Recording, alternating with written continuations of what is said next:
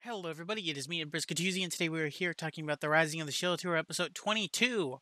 Wow, bitch son, mine son is still trying with her antics. She tried to poison all of Nofumi's party and himself, but then she got caught by, of course, Melty because Melty was watching her the whole entire time because like she's like worried about everyone.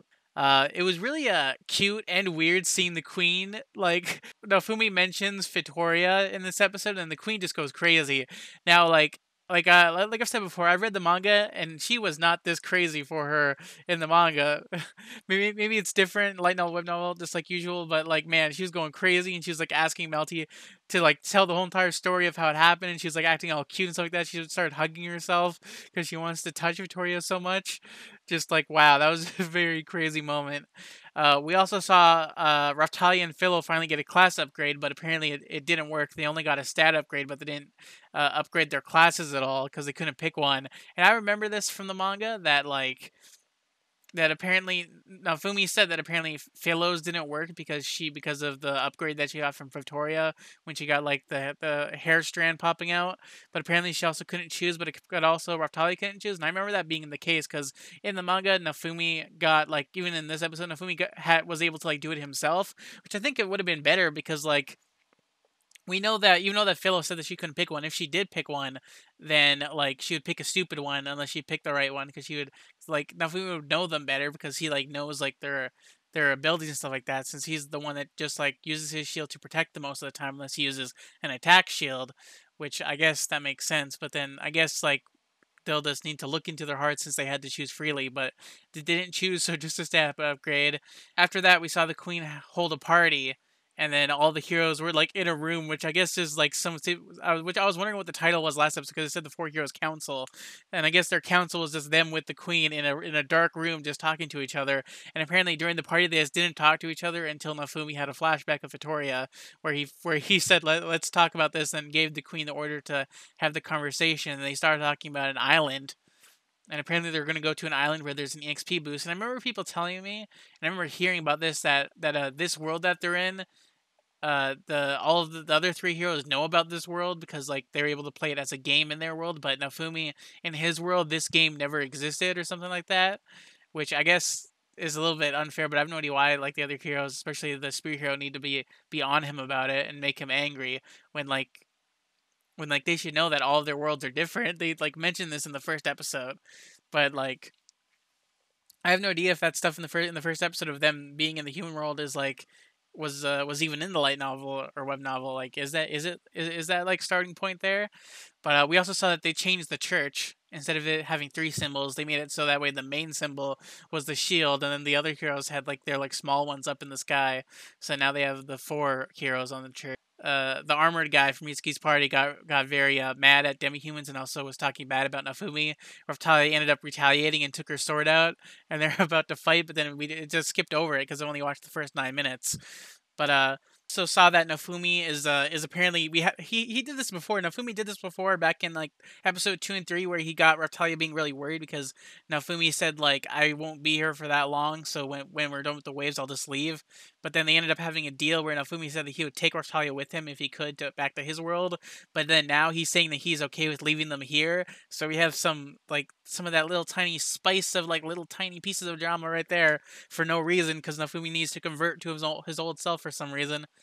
But yeah, so far this episode is pretty good, and I'll be back in a few minutes for the rest of it. Okay, so I just watched from about 9 minutes to about 15 minutes, and yeah, just like right now at the 15:30 mark, when Nafumi's just like, oh, I wanted to tell them about me learning this thing. I need to tell the other heroes, man.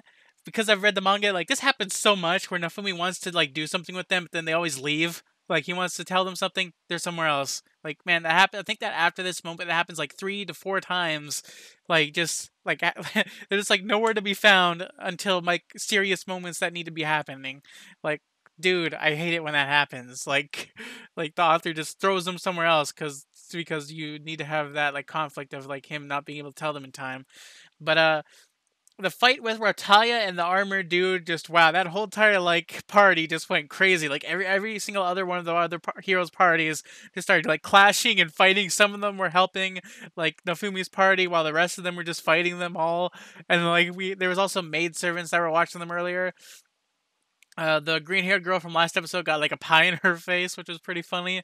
And then like man, like it seemed like the armed guy wasn't drunk anymore. He was just being serious and was just insulting Nafumi the whole entire time. And then Raphtalia got him in a hold and was about to slice his throat, but then like she might have been joking just a little bit to like maybe not kill him. But man, it would have been very very out of nowhere if she had sliced his throat. But I do know that he's a character that does show up later on that island that they were talking about before. So then we saw the queen was telling all the heroes that they need to work together and stuff like that, and they need to exchange information, and they need to be more together and on stuff par. But then they all disagree except for Nafumi. Nafumi's just not talking because he's just in agreement by being silent, because silence is always an option. The queen ends up saying that all the heroes will die in the next wave except for Nafumi, which I guess makes sense because I was thinking about it in my head because it makes sense because they're all a higher level than him, but somehow they suck. But he's a lower level than them, and somehow he's like above them. Even without his rage shield, wrath shield, he's pretty much can like block anything mostly if he if he tries hard enough. After that, we saw them all having a discussion where they decided to retrieve information because the other three heroes wanted to know about Nafumi's wrath shield, but of course he doesn't tell them when he could. Like literally, he just doesn't tell them when he could. Like it's so easy. All he needs to say is I took a dragon core or whatever. What I have no idea how he would say it himself, but he could just say like I took something and fused it to my shield and I unlocked it. Or I got super pissed off and I unlocked this new shield, which would be super funny because they would just. I've actually had this thought in my head before. Like they would just be like, "Well, we're pissed off with you. Why don't we have a shield pissed off at the shield hero?" But that's just a funny thing that I thought of in my head, which is just something that I just have. After that, they started talking about their skills, like in tune with his skills, and then we saw just like before when I said how like they know about the game world, but Nafumi doesn't. Is that they know everything about this game, so they're telling him everything that they do, and they say that they have like a copying skill where they can grab like other weapons of theirs, like grab other bows, grab other swords, grab other spears, and they can copy it, so that way their weapon can change into different weapons. And then Nafumi, because he didn't know this, he now knows about it. Cool seeing that, but after that they start getting into an argument. Now, to be honest, when this happened in the manga, I thought that they were arguing about them all having different versions of different games. But now seeing it in the anime, I think that maybe I got misunderstood when I read the manga, and maybe it was just them like having the disagreement that they had in this episode when they were disagreeing on stats and stuff like that, which I guess makes more sense. But maybe I am right or wrong. But after that, we saw Nafumi end up getting mad. He slammed his fist on the ground because all the heroes were arguing with each other instead of Nafumi. So then he just left the room. We saw Nafumi and Raphtalia in their room, like apologizing to each other. Raphtalia for ruining the party, and then Nafumi for just walking out on the heroes. And then Nafumi ends up trying to like think about like him, like he like looks at his shield and he's like not able to see the copying skill that the other heroes mentioned. But then as he walks out of the room, he looks at it, and I really like it how he's just like, maybe I should believe in them just a little bit, and then it unlocks. Like he just needs to like have that ounce of just trust. That ounce of trust that he has that he got from Victoria, and then he was able to unlock it, and now he has the copying skill, which we might see in the later part of this episode that I'm not at yet. We also saw a cute moment with Philo sleeping with Melty, which is really cute and adorable. And yeah, that's where we're at so far. So yeah, I'll be back in a few minutes to review the last ending of this episode. So we saw Nafumi saying in his party, Nafumi saying goodbye to the Queen and Melty, and then they also say goodbye to him. After that, we then see Melty wanted to go with them, but then she said that she didn't want to go because she had a job to do, and I guess that's the job that the Queen gave her. I guess she's still doing that job. Whatever it is, I'm pretty sure that they said it, but I forgot what it was. The part that I laughed really hard at was the blacksmith part where Nofumi went to the store to like check out his copying ability, and then he just started copying like every single shield from his shop, and he started getting angry saying that he's ruining his business when really he isn't. Nofumi would never buy your shield since he already has his own shield, so other people will still buy your shield. It's not like he can like make multiple versions of your shields unless he can do that. It would be crazy if he could just like duplicate shields with his own shield after copying other shields, like that would be a strange ability if he had that ability. Then he would be ruining your business. But if he's just copying them to transform his own shield, then I don't really see it like causing any commotion. But then we saw Talia and Phil also help him, and like they started like handing him more and more shields. That guy had a lot of shields in his shop. It was cool and weird seeing them go back to Raftalia's village. Like they took a detour in their traveling because they wanted to. Raftalia wanted to go there, and we also saw Raftalia's friend there. That dude, that guy there. And then Raftalia was saying goodbye to her parents, and also saying goodbye to Ifana-chan that we met a few episodes back. It was really weird seeing the spear guy there with his friend, with his girlfriend or whatever. Because like I do not remember them being at that village whatsoever. Like who knows if that's how they meant. I don't think they met that way in the manga. I think they met on the boat in the manga. Maybe it was different in the light novel, web novel, like I usually say before. But man, it was really weird seeing them like meet them there, and then they also met them at the boat.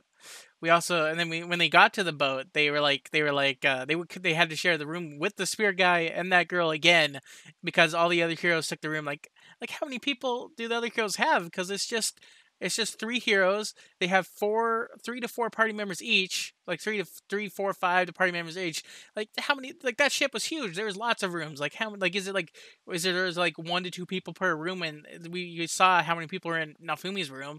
Like him, the girl, Nafumi, Philo, Raftalia, and then the guy and the girl. That's 5 people. 5 people per room. Like there's lots of room. Like they could have had a room to their own. That's unless they had cargo in rooms too. Then I guess that makes sense. I saw how because Raftalia was very worried about what Nafumi said about him like leaving them at this place. Like she had to ask about it. And then Nafumi ends up having like a new goal to saying that he won't leave unless the other heroes leave, or he won't leave unless he has them have them have happiness, or to have them have the power to protect themselves. So I guess that's a pretty good goal to have.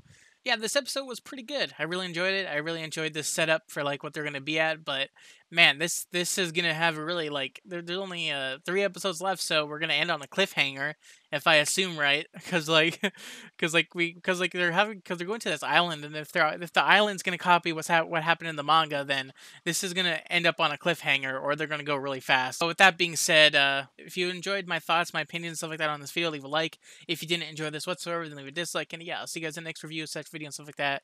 I can't wait to see what this island is like, this Kalmira island, and stuff like that, or whatever what this is next week's episode. So yeah, bye. See you later.